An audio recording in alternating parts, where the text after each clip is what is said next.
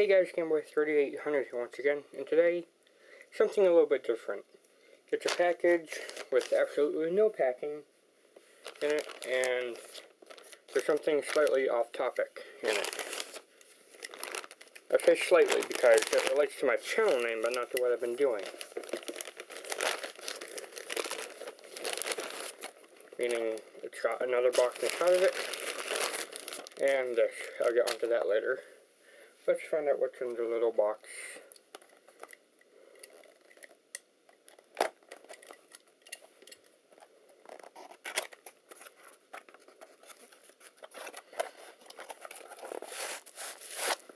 Here we go.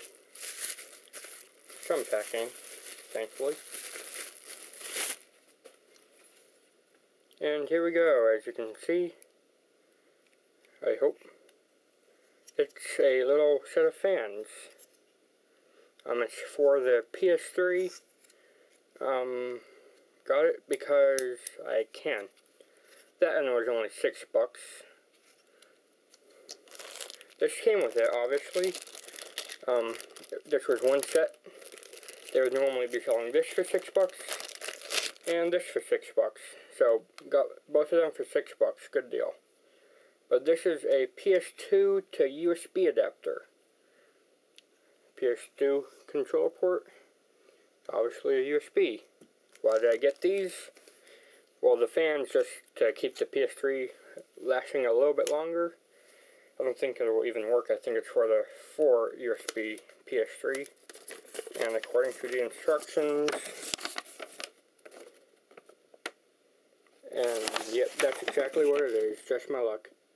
Need to use the 4th USB on my PS3, which I do not have.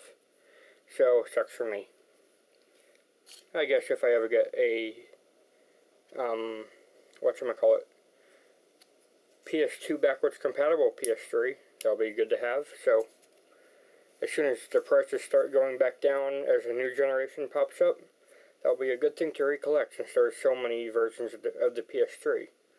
But I got this, not for the PS3. I got it to play emulating PS2 games on my gaming PC. When I tried to use the PS2 emulator, it automatically looked for a DualShock controller. And I had many of those, so... And I just needed to get this. So I'm going to see if that works. It might not, but... I kind of expect it to since it's a cheap, I guess you could call $3 converter.